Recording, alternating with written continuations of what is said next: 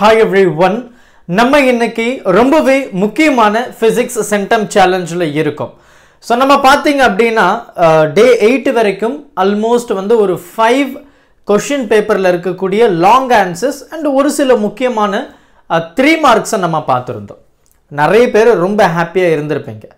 இந்த day 9 ரொம்ப முக்கியமான ஒரு day 9 அப்படினு தான் சொல்லணும். So இதில இருந்து கண்டினியூஸா வந்து ஒரு 5 days crucial challenge நம்ம பார்க்க போறோம். Physics crucial challengeல நம்ம இருக்கோம். So இது என்ன அப்படினு கேட்டிங்கனா நம்ம 11th ஸ்டாண்டர்டுக்கும் 12th ஸ்டாண்டர்டுக்கும் ரொம்ப முக்கியமான 2 marks and 3 marks நம்ம பார்க்க போறோம். ரொம்ப முக்கியமான 2 mark and 3 mark பார்க்க போறோம். இது பார்த்து முடிச்சிட்டு கரெக்ட்டா அந்த half-yearly exam date announce பண்ணிட்டாங்க 15 அப்படினு சொல்லிருக்காங்க. So நம்மளுடைய according to our method அப்படினு பாத்தீங்கன்னா ஒரு 5 days 2 mark 3 mark most importance cover பண்ணிட்ட பிறகு அடுத்து ஒரு 5 days வந்து we will go with the problems. So உங்களுக்கு entirely எல்லாமே வந்து கம்ப்ளீட் பண்ண மாதிரி இருக்கும். கண்டிப்பா இந்த challenge உங்களுக்கு ரொம்ப பிடிக்கும். Crucial challenge. So மறக்காம உங்களுடைய நண்பர்களுக்கும் ஷேர் பண்ணிடுங்க. வியர்வை சிந்தாத உன்னாலும் மை சிந்தாத பேனாவாலும் எதையும் சாதித்திட முடியாது. இன்னைக்கு நம்மளுடைய நேரத்தை சரியா பயன்படுத்துறோம். நம்மளை விட புத்திசாலி யாருமே கிடையாது. சரியா நேரத்தை பயன்படுத்துறதுனால. So day 9 ரொம்ப சிம்பிளா இருக்க போகுது. கண்டிப்பா உங்களுக்கு ரொம்ப பிடிச்ச ஒரு விஷயமா தான் இருக்குது. So இது நம்ம வந்து ஆல்ரெடி நம்ம பேசின ஒரு விஷயம் தான். To be successful you have to be consistent. So நம்ம வந்து நிறைய தடைகள் வந்தாலுமே அதை மேனேஜ் பண்ணிட்டு நம்மளுடைய கோலுக்காகவும் நம்ம கண்டிப்பா வர்க் பண்ணணும். Every day distraction happens, but how we handle matters our success. ரொம்ப சிம்பிளான ஒரு விஷயம் தான். ரைட். ஸோ நம்ம இன்னைக்கு ஸ்டாண்டர்ட் 10 அப்படி நம்ம பேசும்போது ஸ்டாண்டர்ட் 10க்கான கேள்விகள் ரொம்ப சிம்பிளாக தான் இருக்க போகுது.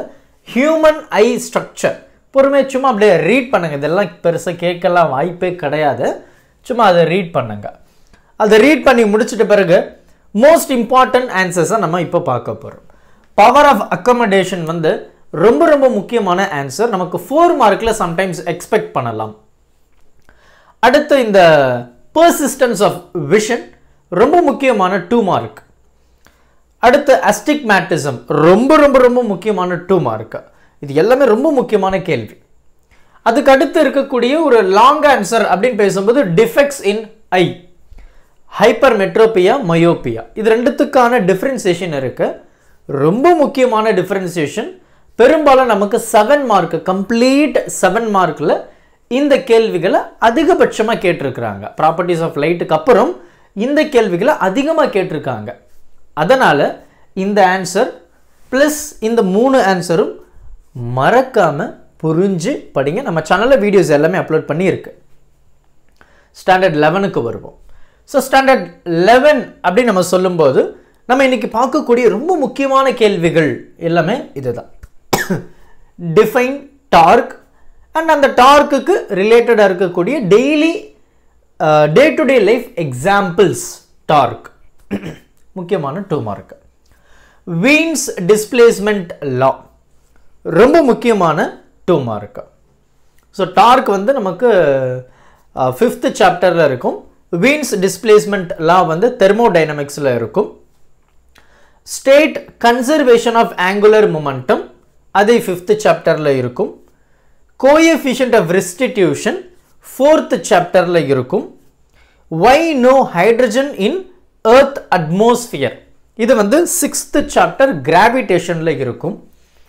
எக்ஸ்பிளைன் லாமிஸ் தியரம் ஆப்வியஸ்லி உங்களுக்கே தெரியும் 3rd சாப்டர்ல இருக்கு. Explain resonance I believe oscillation சாப்டர்ல இருக்கு. அந்த types of ஆசிலேஷன்ல we have that 10th chapter. அதுக்கப்புறம் பார்த்தீங்கன்னா define work done in adiabatic process one of the most important ஒரு 3 மார்க் அப்படின்னு சொல்லலாம். இது எல்லாமே நமக்கு பார்த்தீங்கன்னா 2 மார்க். இந்த கோஎஃபிஷியன்ட் ஆஃப் ரெஸ்டிடியூஷனும் 3 மார்க் தான். கன்சர்வேஷன் ஆஃப் ஆங்குலர் மொமெண்டமும் 3 மார்க் தான். Lami's theorem 2 mark. Explain resonance 2 mark. Define work done in adiabatic process, முக்கியமான 3 மார்க். Thermodynamicsல இருக்கு, உங்களுக்கே தெரியும். Types of oscillation, one of the most important 5 mark. So அதுவும் chapter 10 தான் இருக்கு. அந்த energies in simple harmonic motionக்கு அடுத்து இருக்கக்கூடிய ரொம்ப முக்கியமான ஒரு 5 மார்க் அப்படின்னா இந்த டைப்ஸ் ஆஃப் ஆசிலேஷன் அப்படின்னு சொல்லலாம். டேம்ப்டு ஆசிலேஷன் அந்த மாதிரி நமக்கு ஒவ்வொரு டைப்ஸ் ஆஃப் ஆசிலேஷன்ஸை நமக்கு கொடுத்துருப்பாங்க. இது ஸ்டாண்டர்ட் 11க்கான குரூஷியலான ஒரு சேலஞ்ச். ஸோ இந்த சேலஞ்ச் பார்த்துட்டோம். இப்போ ஸ்டாண்டர்ட் 12 ரொம்ப எக்ஸ்பெக்டேஷனோடு இருப்பீங்க.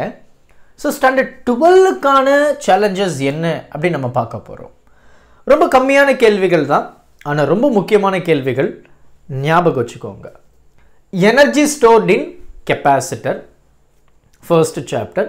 Hysteresis loop, I believe this is third chapter.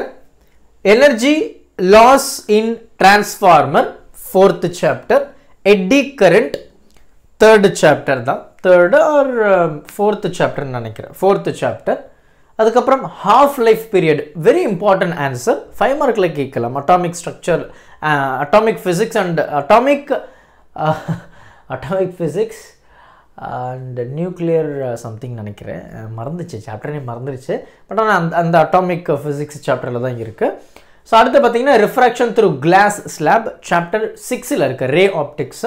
அதுக்கப்புறம் காம்பவுண்ட் மைக்ரோஸ்கோப், இது 5 மார்க்குங்க. நமக்கு இந்த ஆஃப் லைஃப் பீரியடும் 5 மார்க்கு தான். காம்பவுண்ட் மைக்ரோஸ்கோப்பும் 5 மார்க் தான், ரே ஆப்டிக்ஸில் தான் இருக்குது. அடுத்து பார்த்தீங்கன்னா explain, right, continuous x ray spectra, இது ரெண்டுமே 5 மார்க். காம்பவுண்ட் மைக்ரோஸ்கோப்பும் சரி, இந்த எக்ஸ்பிளைன் இந்த கண்டினியூஸ் எக்ஸ்ரே ஸ்பெக்ட்ரா, இதுவும் பார்த்தீங்கன்னா நமக்கு வந்து டியூவல் நேச்சரில் இருக்குது. லாஸ்ட் டாபிக் இது தான் நமக்கு கொடுத்துருப்பாங்க. சாப்டருடைய லாஸ்ட் டாபிக் இது தான். ஸோ இந்த சேலஞ்சஸ் வந்து ஸ்டாண்டர்ட் 12க்கு. ஸோ ஒரு விஷயத்தை ஞாபகம் வச்சுக்கோங்க, இன்றைக்கி நம்ம எந்த அளவுக்கு நம்மளுடைய நேரத்தை பயன்படுத்துகிறோமோ அதுதான் நம்மளுடைய சக்ஸஸை ஈஸியாக கொண்டு போகுது. ஒவ்வொரு செகண்டும் நீங்கள் சக்ஸஸை நோக்கி போகிறீங்க, உங்களுடைய நேரத்தை சரியாக பயன்படுத்தணும்.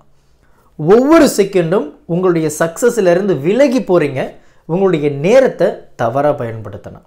இது ரெண்டுத்துக்கும் ரொம்ப எஃபெக்டிவான விஷயம் இருக்குது. ஸோ சிந்திச்சு செயல்படுங்க. நேரம் இருக்காது மறுபடியும். Thank you. Help this with a smile.